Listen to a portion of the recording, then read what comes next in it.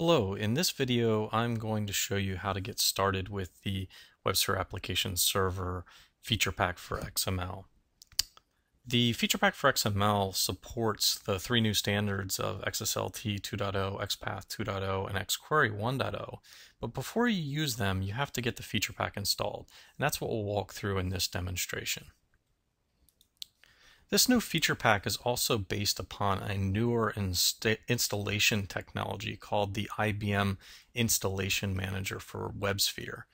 If you go to the Install Manager page and download the 1.3.3 version of Install Manager, that's what's going to let you start installing the feature pack. If you go to the page for downloading the XML feature pack, what you'll find is a repository version of the installation that's designed for installing when you're behind a firewall or you don't have access to the network repository. In this demo, I'm going to take the very simple approach of using the network repository, which is the default mode for the installation manager. So again, download the version 1.3.3 of that. Now I happen to have this downloaded locally, so you'll see it's this on Windows, that's this zip file, and I'm going to go ahead and unzip that into a directory. Once that is unzipped, go ahead into that directory and run the install for the install manager.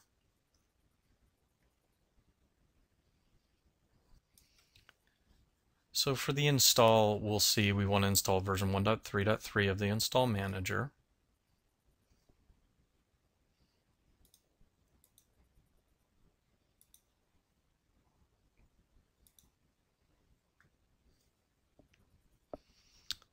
And at the end of the install, it's going to offer to restart Installation Manager. Go ahead and do that.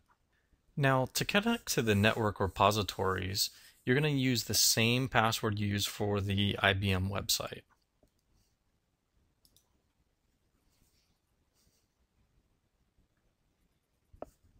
And then the install manager is up. The first thing you're going to want to do is import a version of your application server install history into the installation manager. So this lets you sync the install manager to your WebSphere app server installation. As a prerequisite of the feature pack, you need to have the version 7, FixPack 7 of the application server installed. So to show that, you can see I'm using WAS for developers, and you can see that I've got the 7.0.7 version. And once you have that, you can go ahead and import your configuration and tell it where you've installed the application server. And go ahead and import.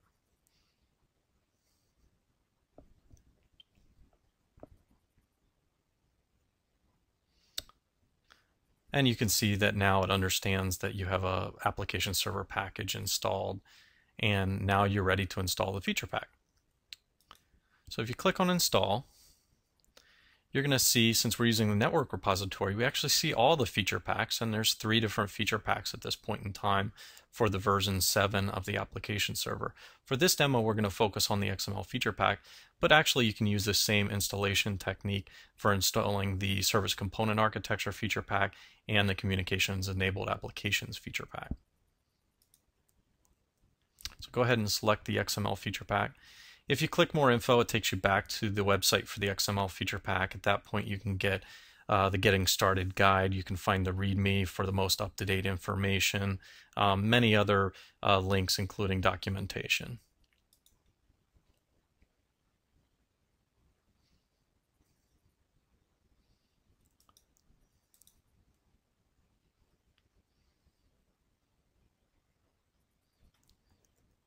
So go ahead and go through each of the panels and get it ready to install. And at this point you can see that it's ready to install. And it actually at this point will pull down all of the functionality of the XML feature pack and install it inside of your application server environment. Again, this is installing over the network, so you can see it actually downloading, whereas if you need to install this behind a firewall where you don't have access to the network repository, you can go to the Feature Pack download page and download a repository that is in a zipped up format, and then read the Getting Started guide for how to link that into your install manager. At the end of the installation, it's going to offer to launch the profile management tool. You're going to want to do that. And launch the profile management tool. And you can see I have no profiles defined in this environment at this point. You may have some profiles that you may want to augment, but for me, I'm going to create a new profile. So I'm going to create an application server that's enabled for the XML Feature Pack.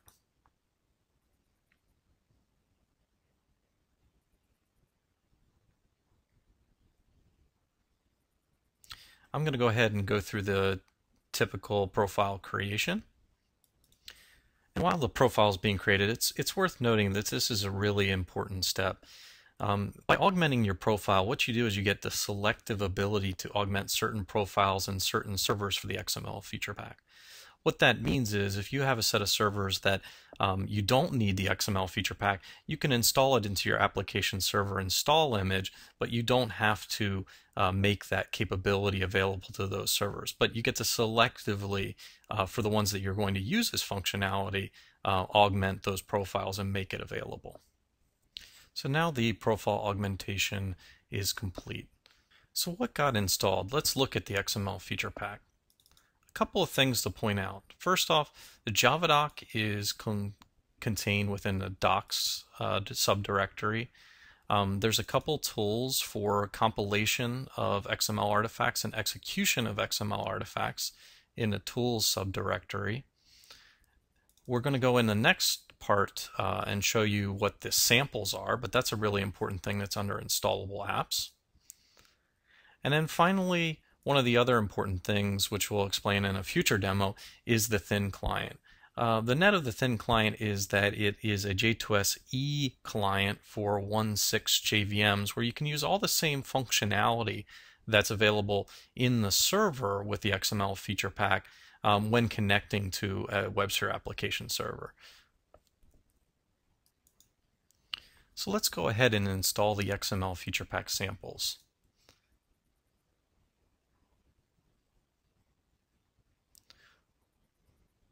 So we're going to create a new application.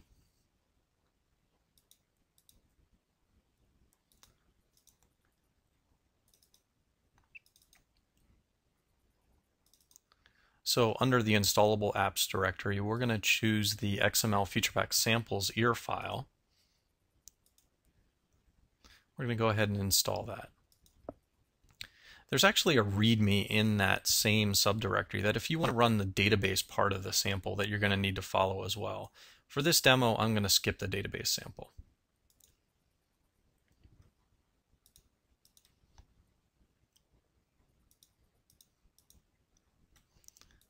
So we'll finish up installing.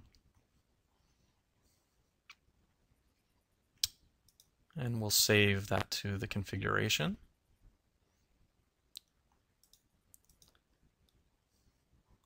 And we'll go ahead and start the sample.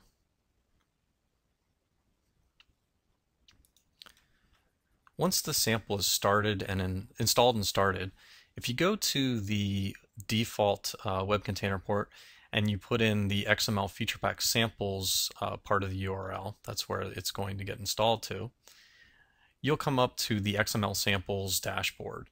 And this is a really good set of samples, about 40 in total, where first you can read about the samples and what they contain.